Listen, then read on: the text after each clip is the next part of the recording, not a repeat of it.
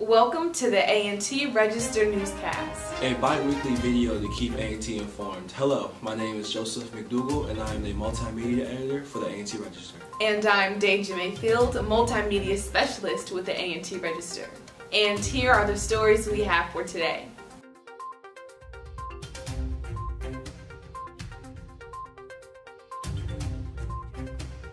To begin the newscast, let's see what's happening on the yard. This month for the yard, the Chancellor's Forum announced a COVID cluster on North Carolina A&T's campus. The forum also discussed SGA, academic affairs, COVID testing, and more. The university has conducted 4,200 tests. 174 of those tests came back positive and they identify as students that are remote.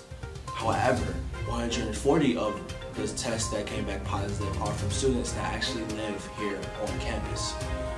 The quarantine building, Haley Hall, is currently at 30% capacity. However, by the end of this weekend, it is set to decrease to 25%. Next for the yard, North Carolina A&T has opened the Dudley building for early voting on October 15th.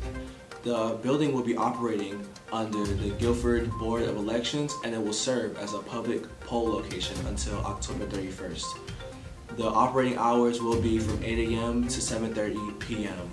The Guilford Board of Elections is also responsible for extending the time if the line is still long after closing time. Now let's get into some of the culture's feature stories from October. Starting off, we have Behind the Music with the Nazir 47 Roman Sims.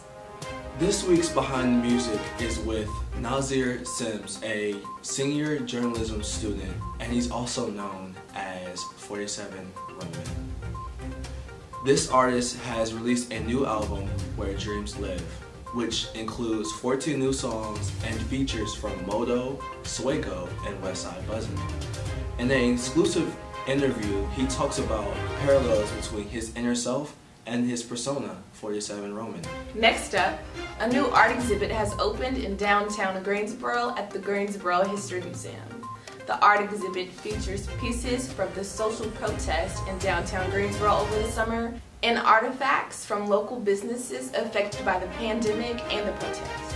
Also, contributor Ashton Jackson interviewed Madison Murray about her podcast, The Majestic Mix. The podcast host, blogger, and ambassador is already breaking down barriers and is the epitome of booked and busy. Now we're moving on to the score. The MEAC has announced their first winners for their esports league. The MEAC crowned Miles Poston as winner of the 2K20 tournament, and they also crowned Garnet Pearson as the winner of the Madden NFL 20 tournament. They each won cash prizes and their own custom MEAC game. Thanks for watching. Follow us on Instagram and Twitter at the A&T Register, and also like our Facebook page. And be sure to read all the stories mentioned today at ncatregister.com. Thank you so much, and please join us next time.